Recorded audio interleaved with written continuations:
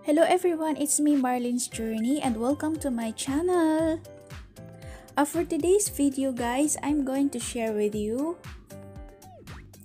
I will be sharing here with you the spiritual meaning of the olive tree. So without further ado, let's get started na para tayo ay matuto.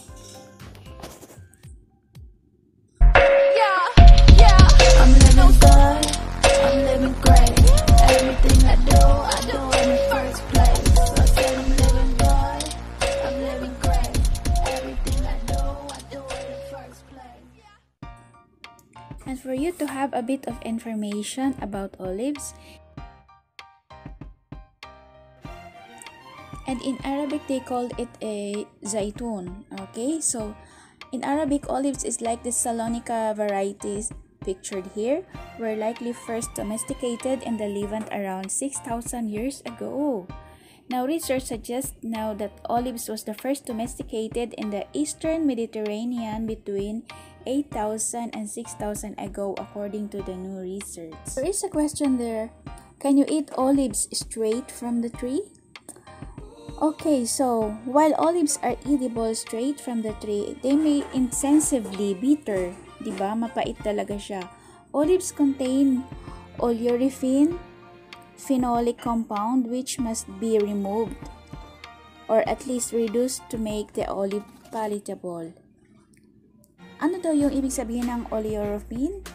Yung bitter tasting niya shown on the protection against Alzheimer's disease. Okay, and the other one is the phenolic compounds. Ibig sabihin no, na high phenol foods includes, they are like tomatoes, apple, peanuts, bananas, orange, and cocoa, colored fruits, and milk. And these olives are newly harvested and after you harvested, kailangan mo siyang i-wash and then i-soak mo siya sa tubig na may kasamang oil. And then, add salt para matanggal yung kanyang pagka-bitter. Okay? And after that, ilagay mo siya sa isang jar, closed jar, and then lagyan mo siya ng full doon na olive oil and then with matching lemon. Ang sarap palaging kumain na mayroon kang salad, vegetable salad na katabi sa dish mo kasi nakakatulong yon sa pag-detox ng ating katawan. Okay. There are lots of food na pwede mong paglagyan ng olive oil. Like yung sa salad, lots of salad na nilalagyan ng olives. The next question is, can the olives may aid your weight loss? Yes. They're high in salt and fat, and eating too much of it may offset your weight loss success. And they had a question to, are green and black olives healthier? In this case, there are no nutritional differences between green and black olives.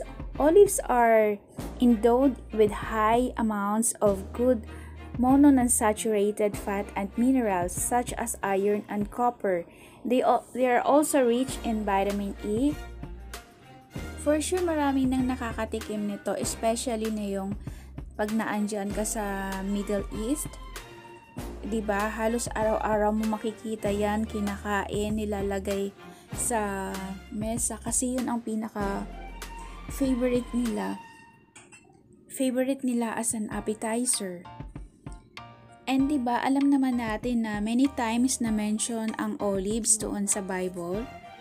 Olives are very attractive trees indicated in Hosea chapter 14 verse 6 and Psalm 128 chapter 128 verse 3. It is first mentioned in scripture when the dove returns to Noah's ark and carrying an olive branch in its beak. You can find it in Genesis chapter 8 verse 11. Since that time, the olive branch has been a symbol of peace. A symbol of peace to the world. We often hear the expression, extending an olive branch. You know that olive tree, hindi siya mahirap na itanim kasi pwede mo siyang hindi palaging naaalagaan kasi naandun siya nakatanim sa desert.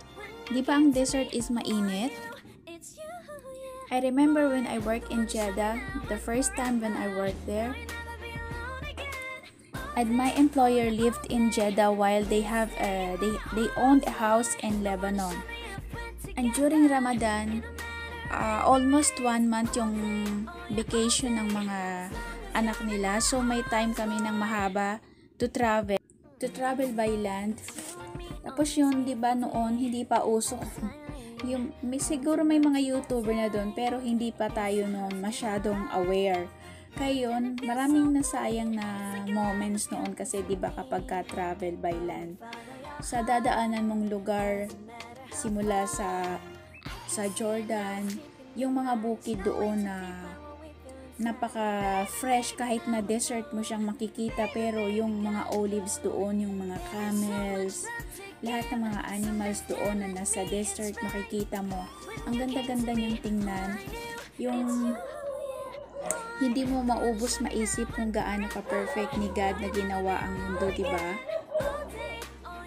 Sa kahabaan ng Jordan and then sunod na yung Syria na makikita mo sa buong gilid ng mga highway. Makikita mo yung kulay doon ng leaves ng olives na nagi-gray na green, yung maghalong gray at saka green. Kasi di syempre dahil yun sa init.